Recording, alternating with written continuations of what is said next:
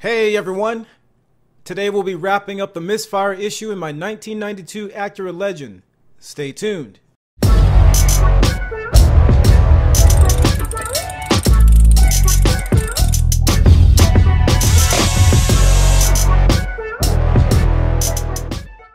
So in our last, I guess we'll call it an episode, we traced the Misfire to a clogged fuel injector in cylinder number 2. And we replaced that injector with an OEM injector that had been ultrasonically cleaned and flow tested. The Legend ran much smoother, but there was still some stumbling, and I suspected that the catalytic converter had been damaged by the Misfire. Here's a description of the catalytic converter's purpose from the service manual, which is probably enough info for the average DIYer. Basically, the catalytic converter takes the exhaust gases and converts them into less environmentally harmful emissions. There are several ways to diagnose whether a catalytic converter is not doing its job, and in our case, causing the car to run rough. One of the easiest methods for the DIYer is to use an infrared thermometer to check the catalytic converter's inlet and outlet temperatures. So I've warmed up the car and I'm using the E-Tech CD800 infrared thermometer to check the outlet temperature of the catalytic converter. The cat's outlet temp should be higher than its inlet temp. I have the thermometer about 6 to 8 inches away, and the laser is pointed directly at the cat itself, not the heat shield. The outlet temp is hovering somewhere between 95 and 115 degrees, and it's not looking good so far. Next, I'm checking the inlet temperature, and it appears to be somewhere between 130 and 140 degrees. So, it looks like our cat is not working efficiently. I decided to go ahead and pull the catalytic converter so I can take a closer look at it.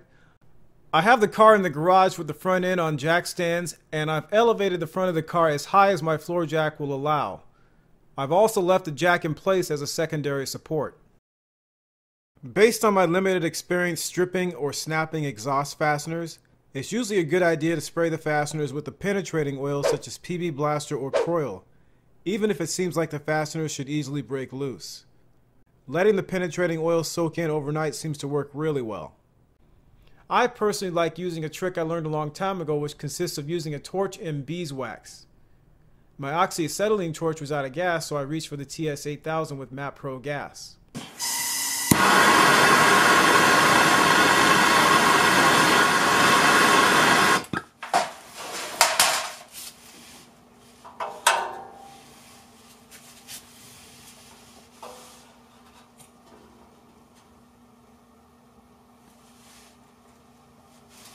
The first nut was fairly easy to remove with the 14mm socket and a breaker bar. Things got a little bit trickier though.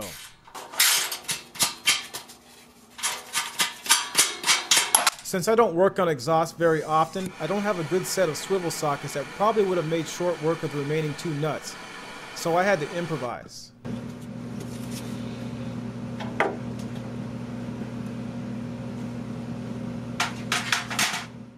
I happen to have a 3/8 swivel adapter, so I was able to use a torch and beeswax and my impact with the 14mm socket to remove the other lower nut. The upper nut was not so easy. I had to actually separate the rear exhaust heat shield so I could reach it with the torch and beeswax and a 14mm socket on a breaker bar. With the rear fasteners removed, I turned my attention to the front fasteners. Again, the torch and beeswax worked great in combination with a 14mm box wrench and a 12mm socket on a breaker bar to remove the lowest fastener.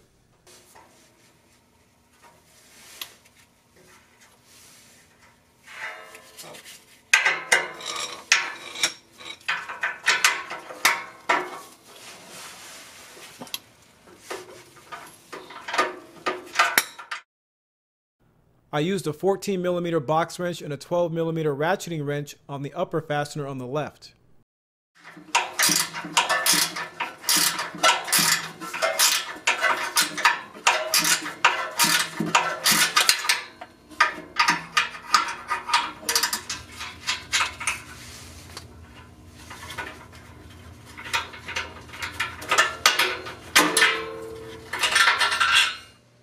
Finally, to remove the cat, I pushed it towards the rear of the car so it could clear the front gasket.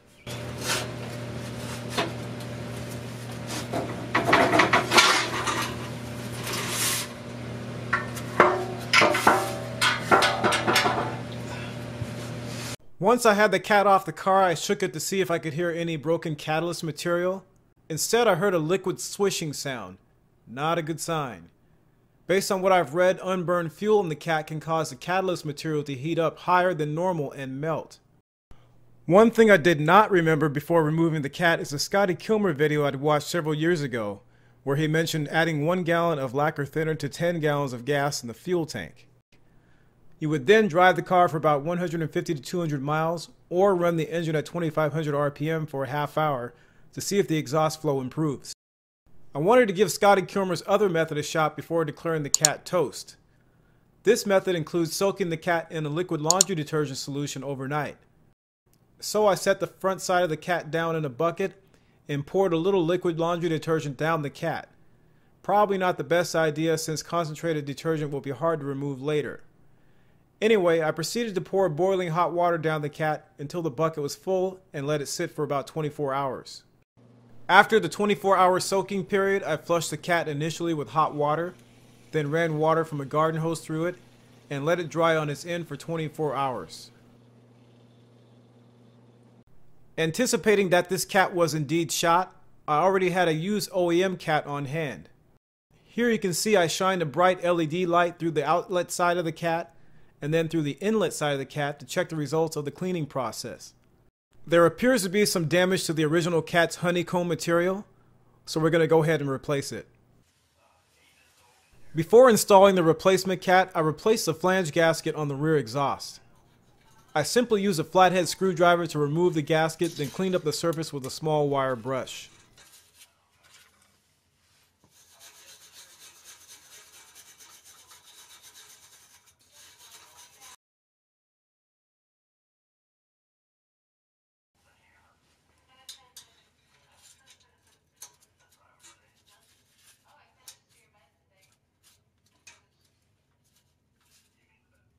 The front gasket also needs to be replaced, so I pried between the gasket and the exhaust with a flathead screwdriver and gradually worked it free.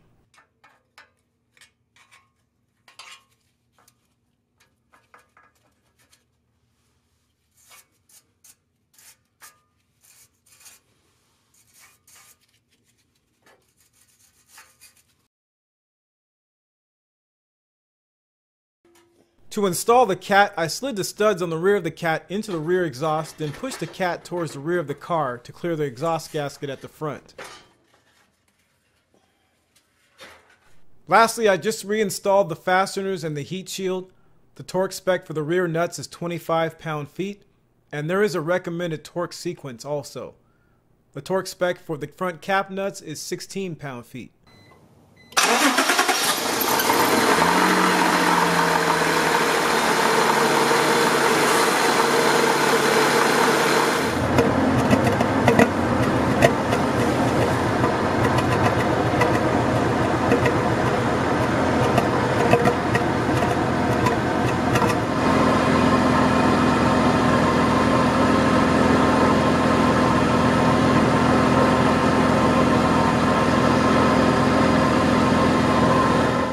Let's take a look at the cat inlet and outlet temperatures.